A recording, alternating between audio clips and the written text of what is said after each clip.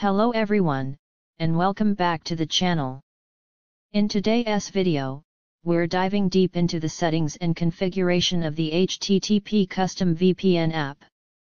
Whether you're completely new to VPNs or just looking to fine-tune your setup, this step-by-step tutorial will guide you through everything from downloading the app to setting up multiple protocols like UDP Custom, SlowDNS, V2Ray, Psiphon, SSL SNI, OpenVPN.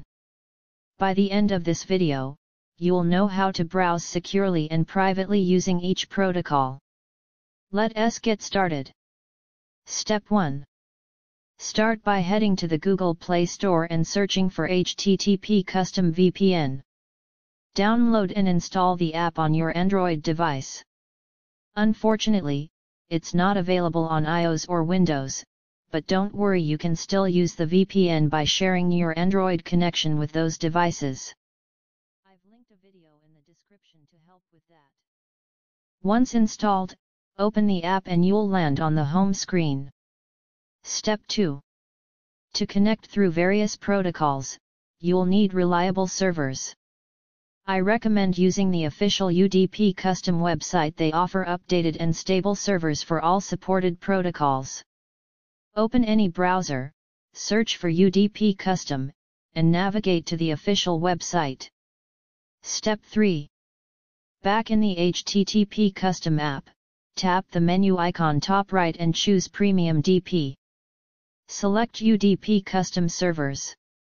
Tap Choose Location, then fill in the form with your username and password, and hit Create Account. Once your server is created, copy the details IP, username, and password.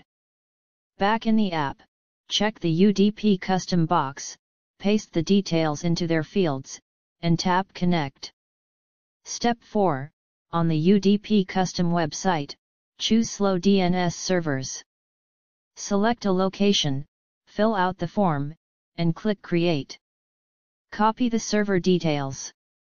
In HTTP Custom, check the SlowDNS box. Tap the plugin icon top right, go to SlowDNS settings. Paste the name server and public key. Save and return to the home screen, then tap Connect.